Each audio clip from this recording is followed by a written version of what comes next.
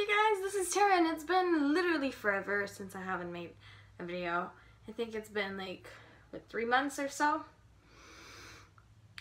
Sorry. So to answer some questions that I don't know if they have been asked, but I haven't been active in a very long time, but I am not dead. I'm very much alive, and I'm here to give you a tutorial today. What? I know. Fucking crazy. So basically today I wanted to teach you something that I have seen a lot of AE editors use, and honestly it's not that complicated to do, because you just, if you know your masking, you're gonna know what to do. So basically the transition I'm gonna teach you today is the split screen transition, which is where you either split it horizontally and vertically, and you just make it either slide to the left or to the right. Or zoom, or whatever you decide to do with that. It's really not complicated, and it's very handy once you know the trick. You're not gonna have that much difficulty doing everything else. So it's up to you to do whatever you want. We're gonna begin this with how we've begun pretty much every single one video that we've done. You're gonna choose your clip. And by the way, for those people that want to know how or what transition I'm talking about this one.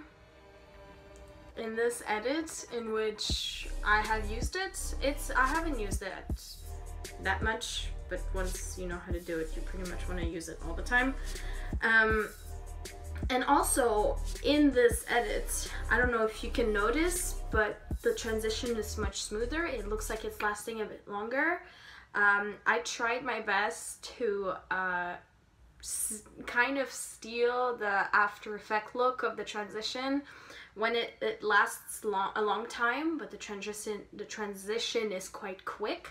I figured out how to do this, and this shall be my next tutorial. So you guys stick by. You know, I still have content to post, I swear. Just because I don't post very often doesn't mean that I'm all out of ideas, I swear to you. So, it's very easy. You're gonna, once you have your tracks with the clips that you want, and let's say you have music or whatever, I'm gonna do it without music this time, so it's not gonna be too complicated. You could duplicate, either insert video track and then copy and then paste the event, but in this case, I'm just gonna do the simple thing. I know I've already started, but still, I'm just duplicating the track. Alright, so the track on top, you're gonna want to cut it so that it makes half-half. So you're gonna go into the event pan crop. You're gonna click on that. And then you see there's two lines at the bottom, there's position and then there's mask. So what you're gonna do is that you're basically just gonna work with the masking effect, and you're gonna wanna make a square, well, half of the screen or so. Copy that, and that's obviously if you don't zoom in, because if you zoom in, then the middle is different. But copy this point, and then you're gonna go pan and crop event for the next clip on top. Event for masking, you're gonna paste it, and then it's going to be cut the same way. Just because you paste it doesn't mean it's selected, so just click inside the square twice and then it's going to be fine. You know it's masked when like the other places of your screen is like darker.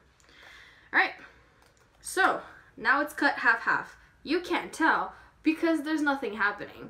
So you're going to go into, I don't have it right here, so I have to press Alt 8, but those are basically your effects. You're gonna go in my favorite effects ever, because that's the one I use all the time. You go blur more curves. And to those people that are yet still commenting in my videos how to get the plugin, it is a plugin, guys. It is one. I do not know where to find it. And I'm not looking for it. I'm not looking for a link, because even if I try to find a link for you guys, it's not gonna work because it's already on my computer. So I'm not gonna uninstall it and reinstall it. So what basically everyone has done so far to get that plugin is you go on YouTube, you search how to get blur more curve, no wait, it's Sapphire. I don't know how you call it, alright? It's the S underscore whatever. It's Sapphire, Sapphire, whatever, I don't know, apparently I'm not pronouncing it right. Or the, you know, like Magic Bullet, or which I don't have, which I wish I had, or New Blue, you know, all of that, you're gonna have to look it up. how to install it, and then you install it. How do you know if it's safe? You don't know that. Go look in the comments, and if people are like, oh, thanks. If people are saying, oh my god, you gave me a virus, obviously don't download that one. But that's all I can tell you. I hope it's the last time I have to say that, but I don't know where to get it. I'm sorry. So as blur more curves, yes. I think I gave you the preset in one of my videos previously in smooth transition, all whatever. My last video I made, my last tutorial, which is basically all the tutorials I've ever made in one video. If you want to go see that, go ahead. But I came up with that new technique, zoom or transition, that looks like After Effects-ish. Well, it looks much smoother than what I've done so far. As I said in the edit that I showed you, it looks much more smoother, and I'm going to make a tutorial for this as well, but it's up to you. Okay, I'm sorry, I'm blabbering a lot. It's been a while. Alright, so you're going to put the event on, well, the effect on every clip that you have. So go right ahead and do that. So we're going to work with the top ones first. Alright, so you're going to click on the event effects. You're going to go, let's say you want it to go a horizontal, since that's how we separated the masking. Basically, if you want to have it going up and down, just mask it halfway in a vertical so that your screen is split in two, basically. And instead of working with Shift X, you work with Shift Y. You make it go up and down, and that's it. So it's not that complicated. Alright, so you're gonna go at the end. 1, 2, 3, 4, 5, 6, 7, 8, 9, 10. Let's say 10 frames in, because it's pretty like that. We're gonna click on the right. Click on the right. God damn it. Just click on it and go slow, alright?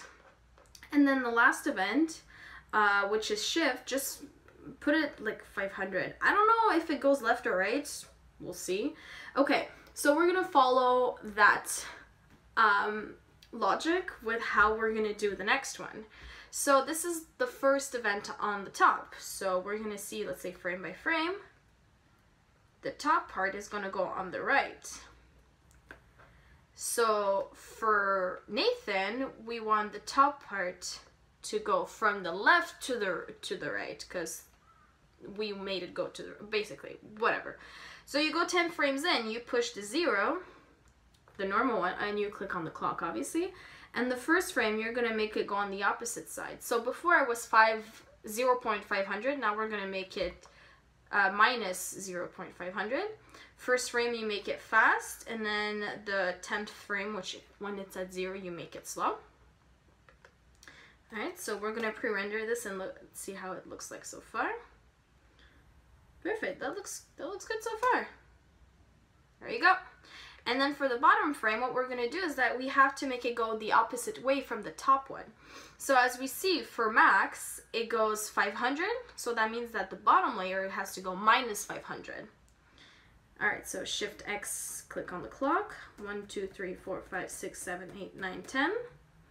Bring the 0 up to here, and then the last frame, you make it go minus 0.5. When it's at 0, you put it at slow. When it's minus 0.5, you make it at fast. And then the opposite of that would be for the bottom of the Nathan clip, 10 frames in, it would be 0.5. Awesome. So you basically make it go the opposite from what the top one is. So we're gonna pre-render this and look how it looks like. Boom. That's it. And I suggest you to make, you know, like let's say your colorings or whatever, like if you want to put some colorings on the clip, I suggest you to put it after. So render the edit before it has any sorts of effects on it.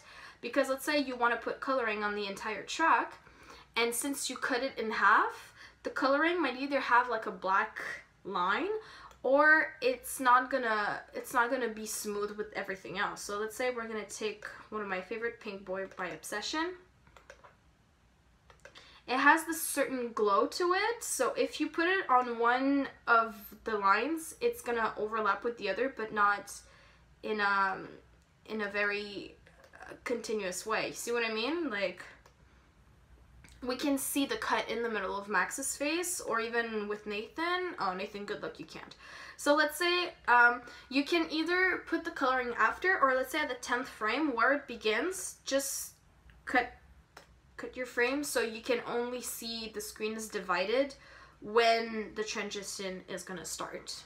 But then again, we can still see the line, so that's not pretty. So there you go, guys.